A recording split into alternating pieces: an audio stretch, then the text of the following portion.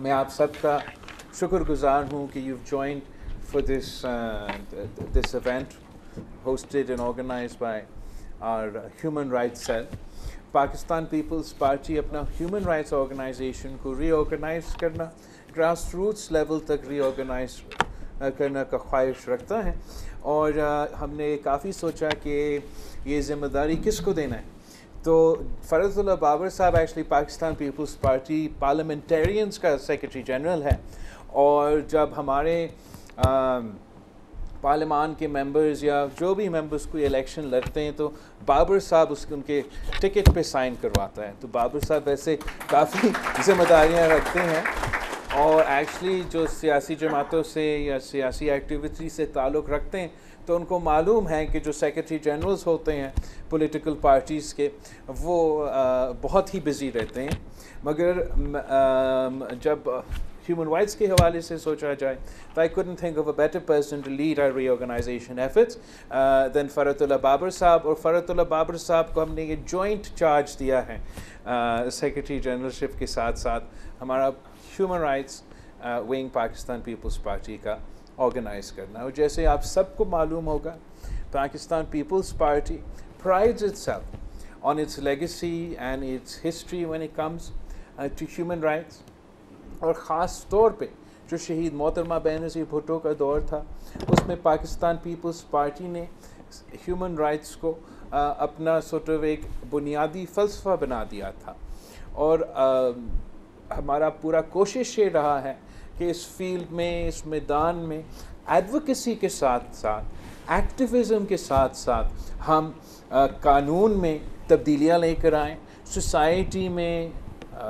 Progress हो. And I am very proud to say that whether it is the expansion of press freedom, whether it is the expansion of the role of women in politics in Pakistan, whether it is the legislation on women's rights, whether it is the legislation on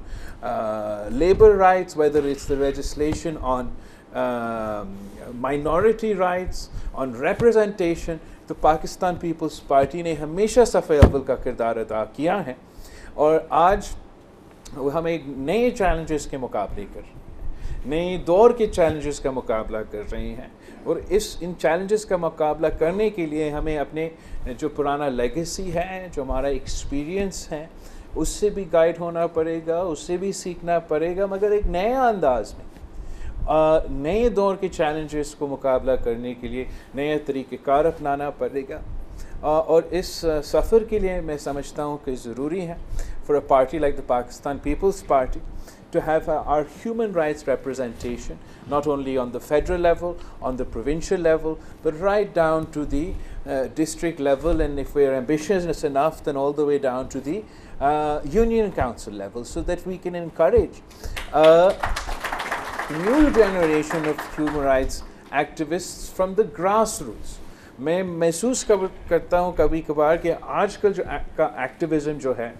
वो social media तक महदूद हो चुका है और social media inspired है. And जहाँ social media say there's a space and there's a positive contribution also. Unfortunately, as a result of much of the conversation taking part in the social media space, वहाँ तो hyper partisan and hyper polarized space हो जाता है. और हमारा जो human rights का cause है, जो एक bipartisan cause है, जो एक cause है जिससे कोई ताल्लुक़ नहीं रखता कि आप किस कौन सा सियासी जमात से ताल्लुक़ रखते हो, कौन सा सूबा से ताल्लुक़ रखते हो, कौन सा ज़बान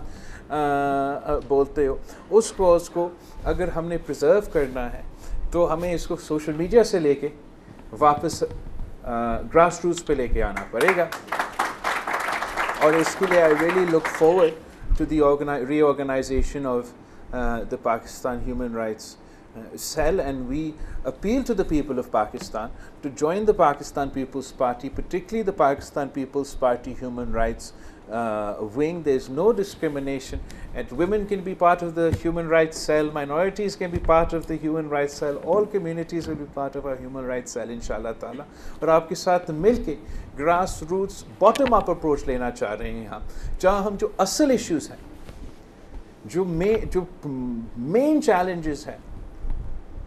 لیبر کے لیے, ذرائع مزدور کے لیے, خواتین کے لیے, ورکنگ پور کے لیے, فوڈ سیکیورٹی کے جو ایشوز ہے, کلائمیٹ ریلیٹڈ کے جو ایشوز ہے, ہم ان کو ایڈریس کرنے کے لیے, سوسائٹی کو موبلائز کرنے کے لیے, اویئرنیس پھیلانے کے لیے اپنا کوشش کرنا چاہیں گے. ساتھ ساتھ میں جو ریسنٹ پروگریس کیا گیا ہے اس پہ تھوڑا سا ٹچ کرنا چاہوں گا, خاص طور پہ جو فرحت اللہ بابر صاحب کا رول تھا جب وفاقی سطح پہ خواجہ سرا کمیونٹی کے لیے لیجسلیشن کیا گیا تھا. اس کو میں اپریشیٹ کرنا چاہوں گا اور بتانا چاہوں گا کہ اس کے بعد جو ایک آگے کا قدم لیا گیا ہے, جو ہم نے پہلے ویمنز رائٹس کے ساتھ اور نان مسلم پاکستانیز کے ساتھ جو انوائسمنٹس کیے تھے, اب ہم نے خواجہ سرا کمیونٹی کے ساتھ جو کراچی میں جو اور پورا صوبہ میں جو لوکل باڈی الیکشنز ہوئے ہیں, اب یہ پہلی دفعہ ہوگا کہ ہمارا یوتھ ممبرز کے ساتھ اور لیبر ممبرز کے ساتھ اور اقلیت ممبرز کے ساتھ ساتھ خواجہ سرا کمیونٹی کا بھی نمائندگی پچھلے یسٹرڈے جو الیکشن ہوا تھا اس میں وہ منتخب بھی ہوئے تھے, جو میں سمجھتا ہوں ایک بہت بڑا کامیابی ہے. اس سے جو سب سے بڑا کامیابی ہے, اور اس سے بڑا کامیابی کہ پاکستان پیپلز پارٹی کا نمائندگی اس کمیونٹی کی طرف سے کیا گیا ہے. مگر اس سے بڑی بات کہ وہ لوگ جو فرحت اللہ بابر صاحب کا لیجسلیشن کا اتنا مخالفت کر رہے تھے نا, وہ تو زور اور شور سے مخالفت کر رہے تھے, اور پتہ نہیں کوئی کیسز بھی ان کی طرف سے آئے تھے. جماعت اسلامی کا خواجہ سرا کمیونٹی سے پہلا جماعت اسلامی کا امیدوار سندھ کا لوکل باڈی نظام میں کراچی سے منتخب ہو چکے ہیں. تو جہاں حافظ نعیم الرحمان صاحب ناکام رہا ہے, جماعت اسلامی کا خواجہ سرا کمیونٹی کا نمائندہ کامیاب ہوا ہے, اور وہ اپنا کمیونٹی کی نمائندگی کریں گے. اور میں سمجھتا ہوں کہ جب ہم کہتے ہیں کہ جمہوریت بہترین انتقام ہے, تو ہم اس قسم کے ایگزامپلس کی بات کرتے ہیں. اس سے پہلے جب شہید محترمہ بینظیر بھٹو سیاست میں آئیں اور پھر پاکستان کی وزیر اعظم کی کیمپین اور الیکشن کیمپینز میں ہوتی تھی, تو اس دور میں ہمارا سارا مخالفین اور پاکستان کی سارا اپوزیشن اور خاص طور پہ جو مذہبی جماعتیں تھے وہ یہ نعرہ لگاتے تھے کہ عورت کا حکمرانی ہم نہیں مانتے. اور اس دن ہر پاکستانی کی فتح کا دن تھا, جمہوریت کی فتح کا دن تھا, مگر ہر عورت کی فتح کے دن تھا کہ جب شہید محترمہ بینظیر بھٹو ان نعرے, ان فتوے, ان پروپیگنڈا کے باوجود اس ملک کے اور پوری دنیا کا پہلی خاتون مسلم وزیر اعظم بنی. اور اس کامیابی میں ہمارا جو بڑا کامیابی تھا